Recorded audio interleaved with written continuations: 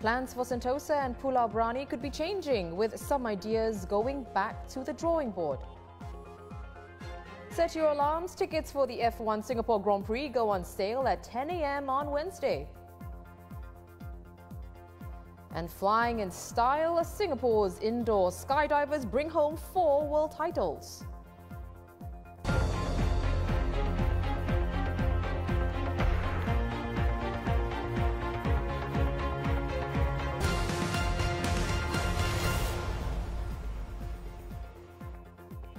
Hello, you're watching The Big Story with me, Olivia Quay.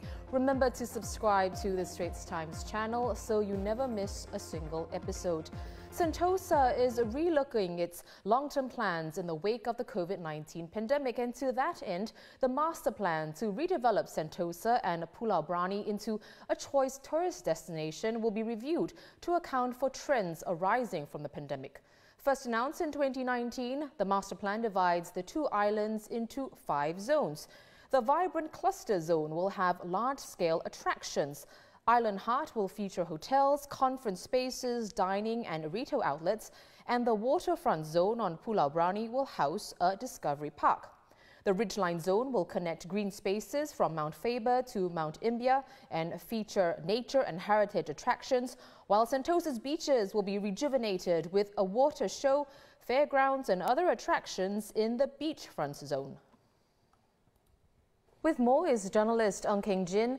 The pandemic, Keng Jin, has forced a rethink to the redevelopment plans for Sentosa and Pulau Brani.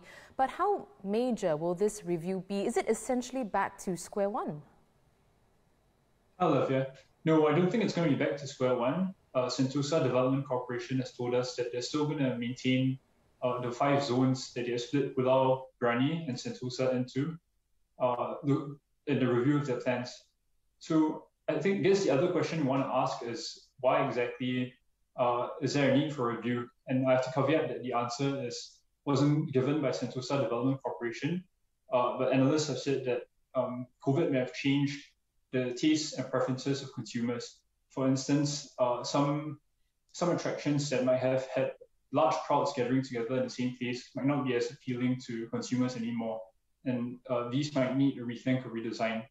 Another reason is that COVID, as well as current geopolitical tensions, have affected the supply chain, as well as the cost of raw materials. And the building costs, the timing of the completion of projects, these might have to be relooked in this review of the Sentosa Brani Master Plan. So building on that, Keng Jin, the Sentosa Development Corporation is conducting feasibility studies on tourism opportunities post-pandemic. Do you have more details on what these opportunities could be? So analysts have said that local tourism has picked up during the pandemic. I think one of the reasons might be the Singapore Rediscovers initiative. And as borders reopen, I think one of the things that Sentosa will be looking at now is how to retain the pool of local tourists that they have attracted over the pandemic. Given that local tourists now have many choices overseas, I think it would be interesting to see how Sentosa keeps itself relevant to Singaporeans who are thirsting for travel. The other thing that Sentosa can also look at is how to continue to be attractive to digital tourists, people who want to visit Singapore remotely and see what it has to offer without leaving the comfort of their homes. And this is something that the pandemic, as well as the review, gives an opportunity for. So with Singapore pushing towards the Green Plan 2030 and also looking at how to develop more sustainably, I think the review also offers Sentosa Development Corporation an opportunity to see how to leverage its natural landscape as well as the beachfront setting that has to offer attractions that are more sustainable and do not require a huge amount of development and leave a huge carbon footprint. Thank you, journalist Keng Jin.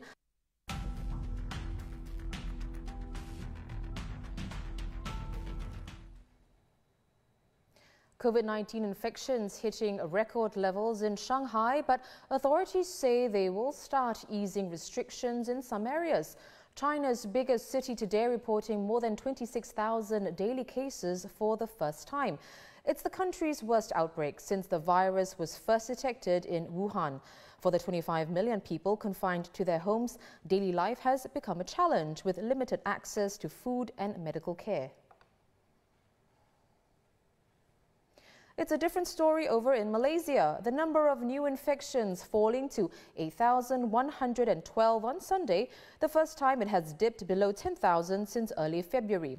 Public health experts, though, are urging people not to let their guard down despite Malaysia's transition to the endemic phase.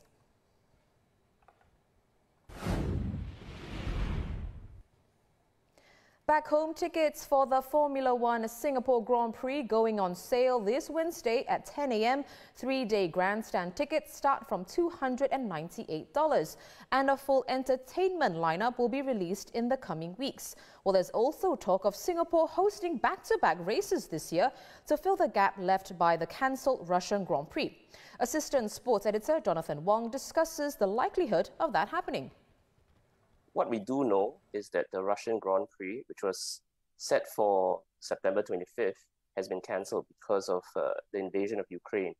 So that's left a gap in the F1 calendar.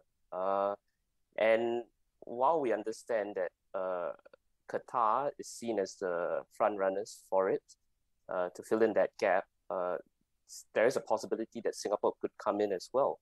But we've reached out to the race promoters here, Singapore GP, and they've said that they don't feel that we are first choice.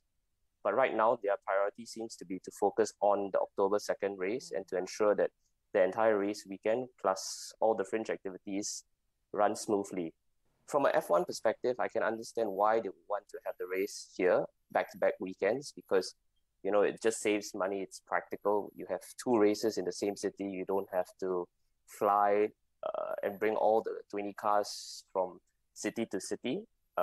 And it's just economical, and especially in a time where Formula One is trying to save money. So from that perspective, it makes sense from F1. From Singapore, I think it also makes sense because, you know, we are looking at trying to reopen our borders, bringing tourists.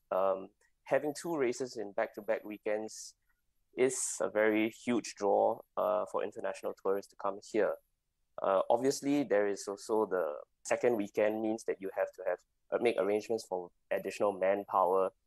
You probably need to bring in more entertainment acts because I guess from what we understand, if you did have back-to-back weekends, you would have maybe the first one set at an earlier time and then the October the 2nd race at a much later time, the usual time, 8 p.m. as is tradition for our night race.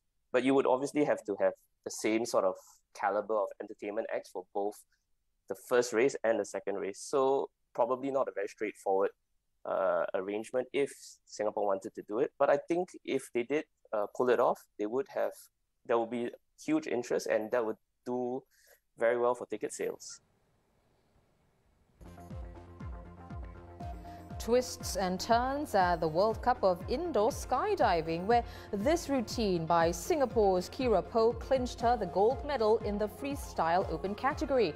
Our indoor skydivers taking home 4 titles in total. Big congrats to all. I'll leave you with more of Kira's routine. You can visit straitstimes.com for more news and our YouTube channel for more videos. Subscribe by hitting the red button below. Join me tomorrow on The Big Story.